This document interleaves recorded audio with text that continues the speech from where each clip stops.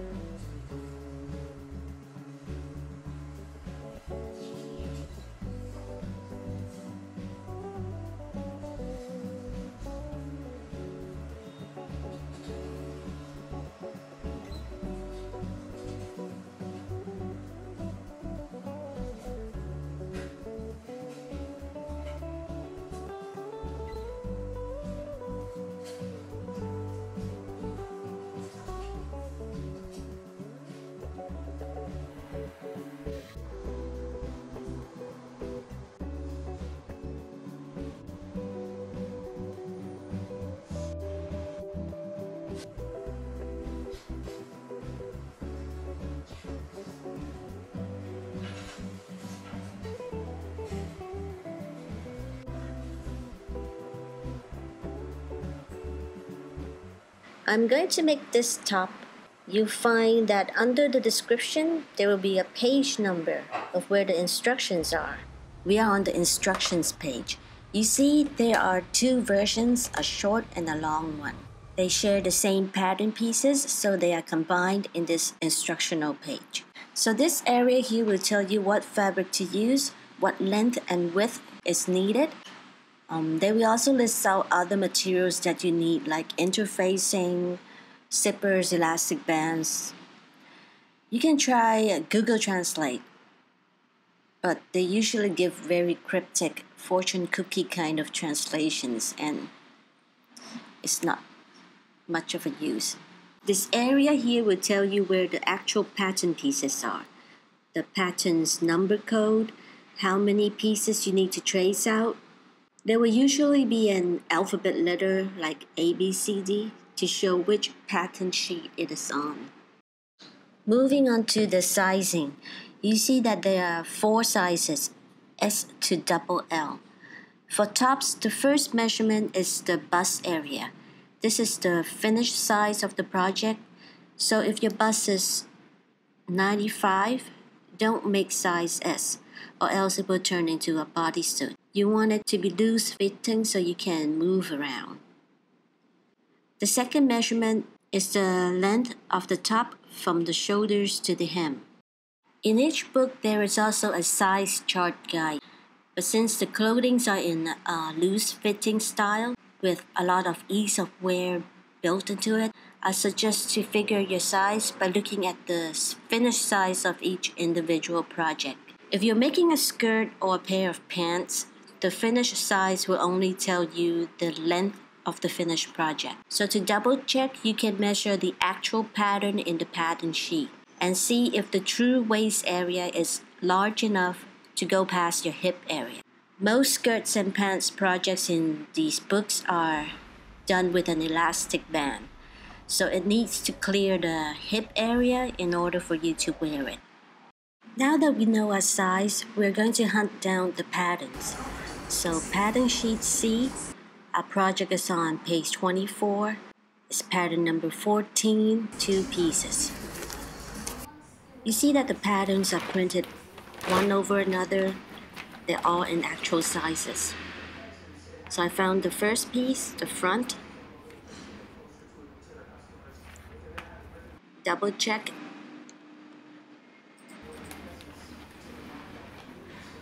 And the second piece, the back. Now we have to figure out if seam allowances are included in the pattern, which is very easy. You just take a look at your pattern piece. You see the bold lines for the 4 sizes, and if there's a faint line inside, this thin line is the sewing line of size S. So that means the seam allowances are included. To check on the length of your seam allowances, you just measure from the thin line to the bold line of size S. So over here is 1 centimeter, but on the side here, maybe 1.5. To trace the patterns, I use brown paper for wrapping postal boxes. And this is just carbon paper taped together into a giant sheet. So you trace all the markings, the arrows, and we'll go over these markings a bit later. Sometimes I also use this tracing fabric. So the major advantage is that you can sew on them. So you can make a mock-up and fine-tune it before you make the actual project. And also storing them takes much less space than paper. There's a section all about markings in the book. So the arrow shows you how the pattern is aligned on the fabric. The dashed lines means you place the pattern on a fold of the fabric. These straight lines are used for aligning 2 pieces of patterns together. And this one means you have to fold it to create a pleat. And the V-shaped one means you have to sew it up into a dart. For each project, they will show how to lay out the patterns onto the fabric. This is very handy if you are using similar directional prints as in the project. You can find additional pattern pieces on the layout diagram. So for my project, I need to cut out 2 more rectangles for the lower part of the top and also a bias binding piece. You remember that dashed lines means folded? So here this rectangle is cut on the fold of the fabric. Okay, let's do this. You see the arrow? It is going the same way as the selvage. That is the finished length of the fabric. I folded the fabric over, so I just need to cut once to get 2 mirrored pieces. One for the left side and one for the right. If you have a cork top table, you can just stick pins right through them. I have a DIY on how to make this desktop. You can check it out here. You can also pin all 3 layers together. Just make sure that the bottom layer is not shifted. On this pattern, there's also a short line. You see that short line? When you cut the pattern, make a tiny snip to mark it. We will use this mark to line up the front and the back pieces of the armhole, because this part here is the armhole. The pattern for the back piece have a dashed line, so we will place that on the fold of the fabric. When we cut it out, we will get 1 full piece of the back.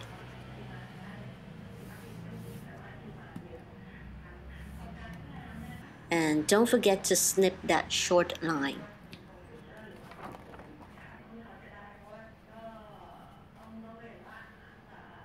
I'm cutting out the lower part of the top. I'm just following the measurements that is written on the layout part of the book. I do the bias binding differently. If you want to see how to make bias tape from a square, I also have a tutorial here.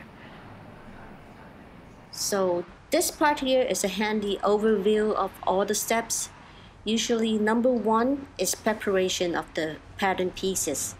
They will have detailed expanded steps for each number. So in step 1, I have to interface the neckline to give it some structure. I'm just going to use my existing pattern to cut 2 pieces of interfacing. Now I'm going to cut it in half to get 2 pieces. The interfacing I'm using is a lightweight type. and the bumpy side is where the glue are on. So you place the bumpy side onto the fabric and press with an iron to melt the glue. If you want good results, you always iron your pattern pieces. I don't always do that, but that is the best practice. Now we've got all the pieces to make our top. These are the front two pieces with the neckline interfaced. We will zigzag all the areas that is on step 1. So the back piece, and these are the peplum part. We will zigzag on the sides and the bottom.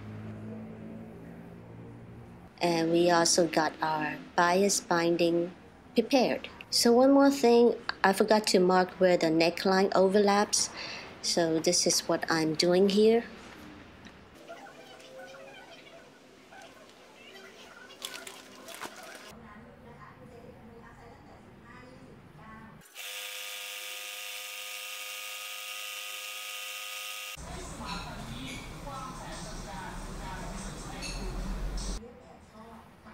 So step 2 is sewing the shoulders together.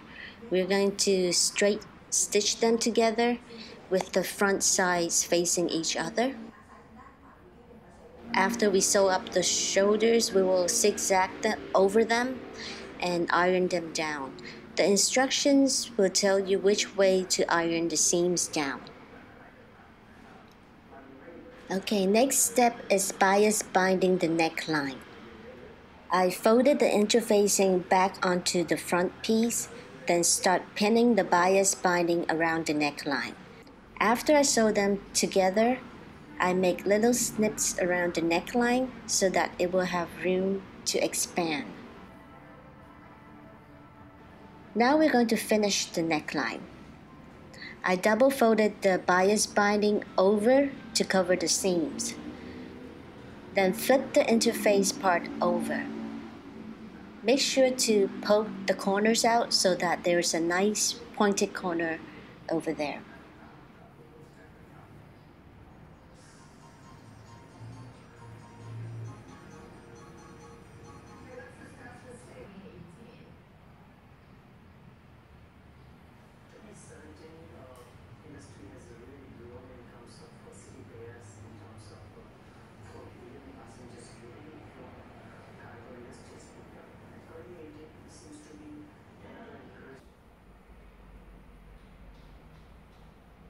Next, we will use the sewing machine to help us do the gathering stitches. I lower the tension wheel to 0 and increase the stitch length to the longest one.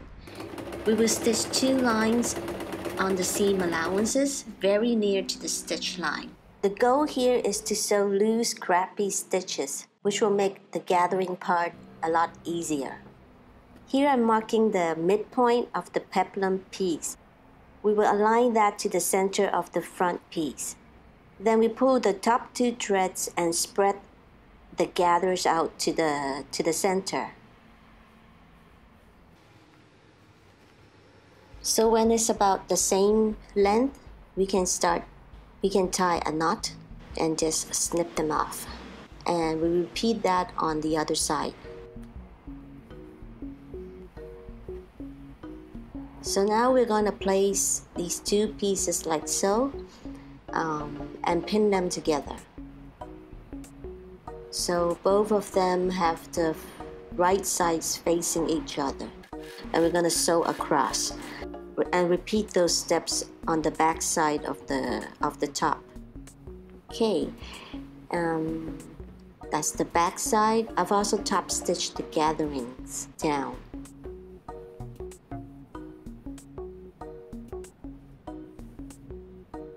Over here we match the armhole and sew down the sides. After we do that, we'll finish up the armhole.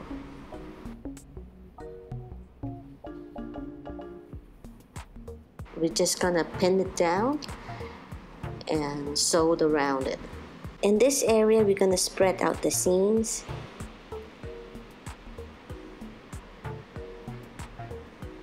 and sew a horizontal line under it. We just have to hem the top and it's done. So I hope this tutorial helped you in some way, and thanks for watching.